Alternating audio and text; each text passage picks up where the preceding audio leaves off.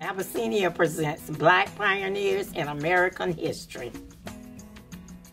Maya Angelou was born Marguerite Annie Johnson, April the 4th, 1928. She was an American poet, memoirist, and civil rights activist. She published 7 autobiographies, 3 books of essays, several books of poetry, and is credited with a list of plays, movies, and television shows spanning over 50 years.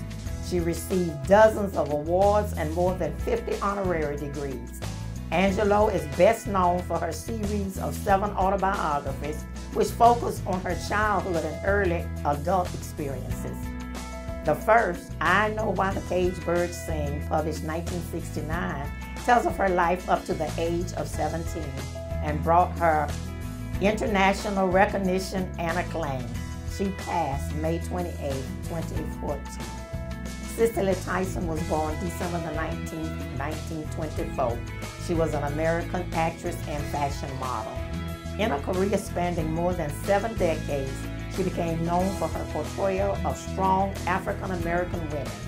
Tyson garnered widespread attention and critical acclaim for her performance as Rebecca Morgan in Sounder.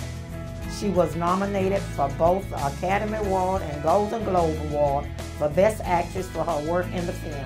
Tyson's portrayal of the title role in the 1974 television film, The Autobiography of Miss Jane Pittman, won her further praise. The role won her 2 Emmy Awards.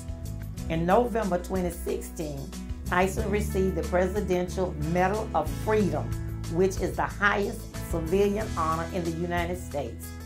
In 2020, she was inducted into the Television Hall of Fame. She passed just this year on January 28th.